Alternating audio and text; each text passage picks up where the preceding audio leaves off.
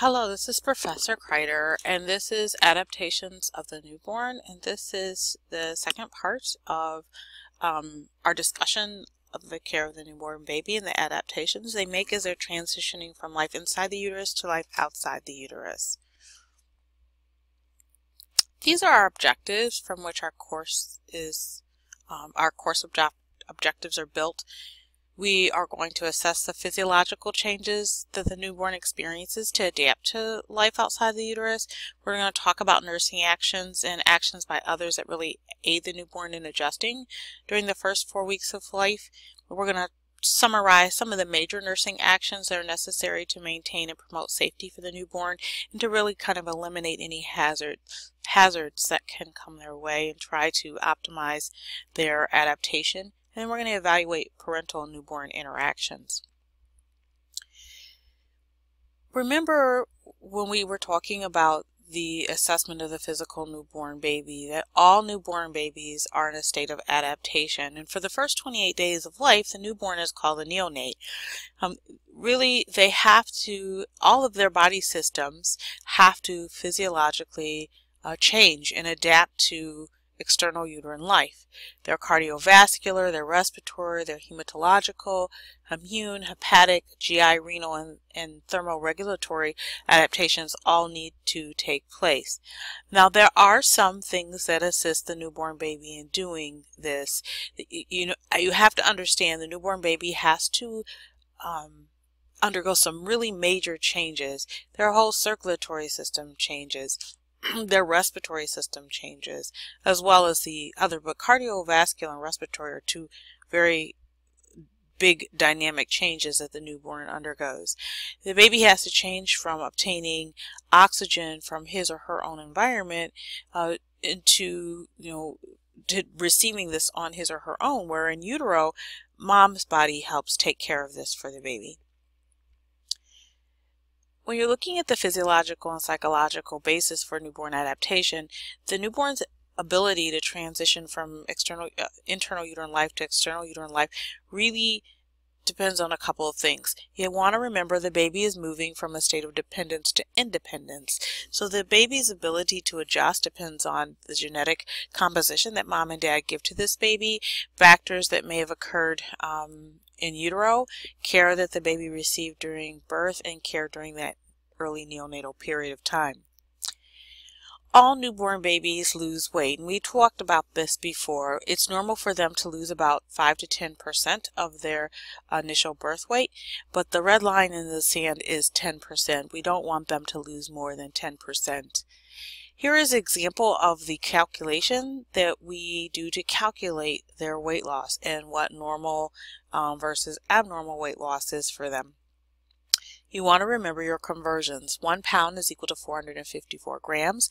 1 ounce is equal to 28 grams. And here is an example of a newborn baby born 10 pounds, 5 ounces, born yesterday. So we're going to calculate their weight.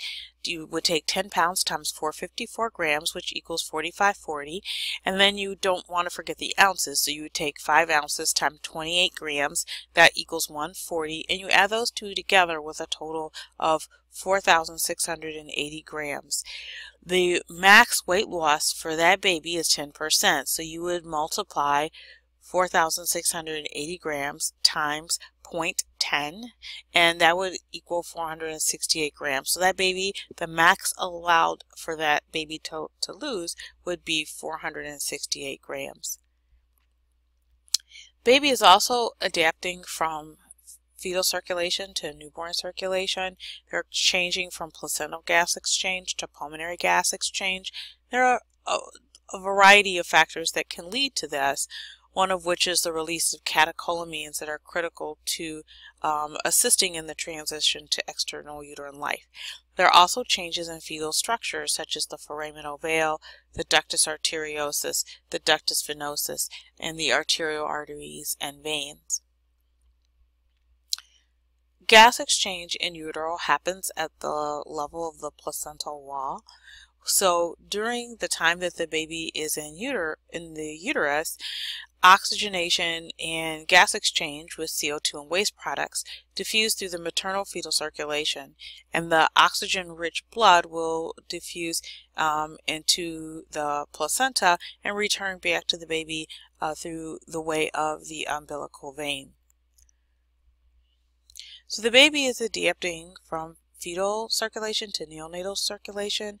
This process, and it's a very dynamic process, is going to begin with the infant's first breath. You're going to remember when this is occurring early in the newborn adaptation period of time.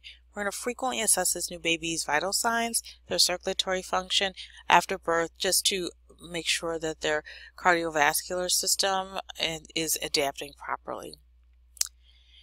There are a variety of factors that assist the baby in transitioning to neonatal circulation from fetal circulation. There are chemical, thermal, and environmental factors that assist with this transition. The systemic vascular resistance increases. The blood that was flowing through the ductus arteriosus slows. The left atrial pressure rises in response to the increased blood volume to the lungs, and there's an increase in blood flow or systemic resistance, which forces the closure of the foraminal veil. All of these structures, the bypasses that we discussed in the heart, your foraminal veil, ductus venosus, ductus arteriosus, the umbilical vein, they're going to become ligaments.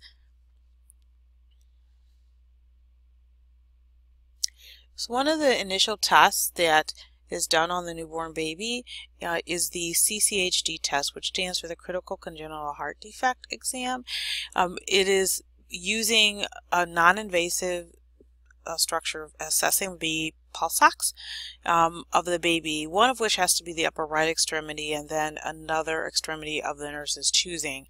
But you are going to assess a pulse oximeter reading in the left upper extremity, and then a lot of times the nurse will choose either the opposite lower or the opposite hand to assess where the baby's pulse ox is where it is at.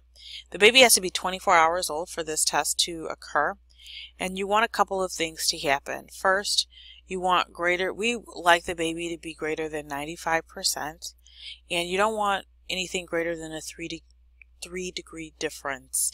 So you want them both to be over 95% in both extremities and nothing larger than greater than 3 degrees. If the baby passes this test, then that's good. If the baby fails the test, they're going to repeat it again in an hour. If the baby fails that test, they're going to repeat it again in an hour. And if it fails that one, then they're going to look at, maybe we have to do some additional testing, like looking at blood flow studies to determine, does the baby have congenital heart disease? They are going to further evaluate. We don't routinely assess the blood pressure of the newborn baby unless clinically indicated. The blood pressure in the newborn baby does change. It increases initially after birth, then it drops for several hours later, and it's really directly related to their total blood volume. Heart murmurs in the newborn baby are really common. Their circulatory system is adjusting to it's a whole dynamic change. The whole circulatory system, pulmonary systems are changing. So the newborn baby's circulatory system is in a state of adaptation. It is not uncommon for newborn babies sometimes to have what's called a transitional or transient murmurs as the baby's circulatory system adjusts. If that heart murmur continues, it doesn't go away, they will continue with some further cardiac assessment, like doing an echocardiogram or further diagnostic tests. We also not just only assess the color of the newborn baby and the face and centrally, but you want to look at the peripheral circulation. And a very common finding, and assessment finding, we talked about this in the newborn assessment, is acrocyanosis. Remember, their circulatory system is still in transition. A lot of times you'll see acrocyanosis if the baby becomes chilled or cold. We don't want them to become chilled or cold, but it can happen, and you will see a distinctive color change, like their hands and feet may become more bluish in color or purplish in color. Persistent acrocyanosis needs to be further evaluated. This baby that you're looking at has acrocyanosis in the face, and this baby has acrocyanosis in one of the buttocks. It's more commonly seen in the baby's hands and feet, like you see in this picture. Let's talk about the respiratory adaptations that newborn babies undergo. Remember, they are, with the baby's first breath, their cardiopulmonary systems are changing. So their need to take in oxygen from their environment and begin respirations immediately is an immediate physiological need and adaptation that the newborn baby has to make. When the baby's in utero, they do start making respiratory-like movements about 11 weeks of gestation. However, those movements are not regular and they're not efficient enough, and their respiratory system is not mature enough to allow and support respirations outside the uterus. But by 34 weeks of gestation, those respiratory movements are more regular, and the baby's lungs are moving more towards a mature state where they can support respiration and the process of respiration outside the uterus. Birth really causes an abrupt change in gas exchange from placental gas exchange to pulmonary gas exchange. There are a variety of reasons that cause the newborn baby to start to breathe. These include the chemical, thermal, environmental, and mechanical mechanisms that assist the baby in starting to breathe on his or her own. Don't let this slide overwhelm you. There are a lot of factors here that play a role in the newborn baby starting to breathe on his or her own. You have chemical stimuli, a change in the baby's PaO2 or their PaCO2 levels and their pH levels, which causes stimulation in the respiratory centers of the brain to cause the baby to start to breathe. You also have sensory stimuli, the sound, the light, the pain, touch, and smells that are in the room that the baby is not accustomed to experiencing will encourage the baby to start to breathe. In addition, auditory, visual, olfactory, and tactile chemoreceptors in the baby's skin help initiate respiration.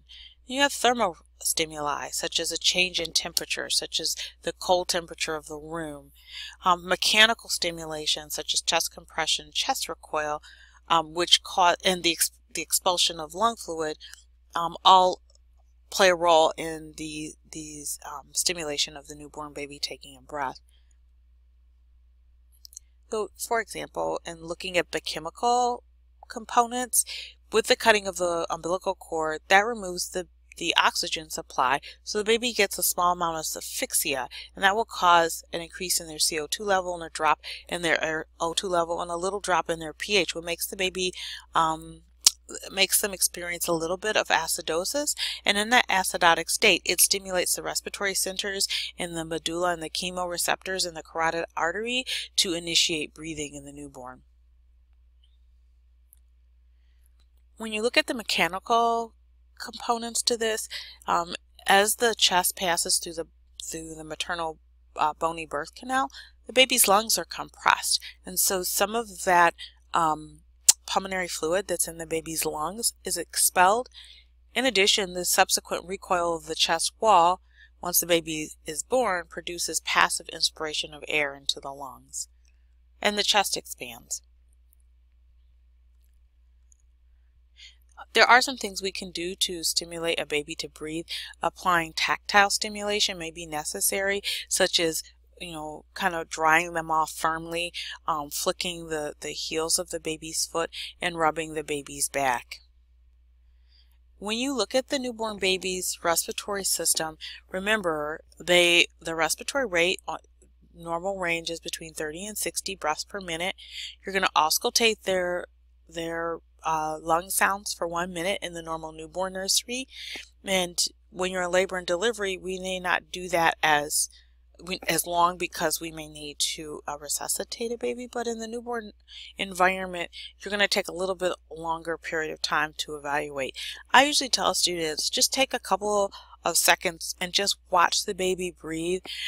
Have your stethoscope on, watch the baby breathe, get accustomed to how fast they're breathing or how slow they're breathing, and then begin your counting. It is very normal for normal newborn nursery students to be told to auscultate for a full minute, because the newborn baby's initial respirations are irregular, they're shallow, they're unlabored, and they take these short periodic pauses. They're called short periods of apnea. They're usually okay if the baby doesn't take anything longer than 15 seconds. You want to see symmetrical chest movements. You want to see equal rise and fall of the chest and the abdomen. You don't want seesaw respirations. Remember, the babies are obligatory nose breathers. We talked about that in physical assessment, but that comes back again here when you're talking about their respiratory system adaptations. You want to assess for their breath sounds to be clear, to be, they should be equal and bilaterally heard, and you want to make sure that you note that we do not see any grunting, nasal flaring, or retraction.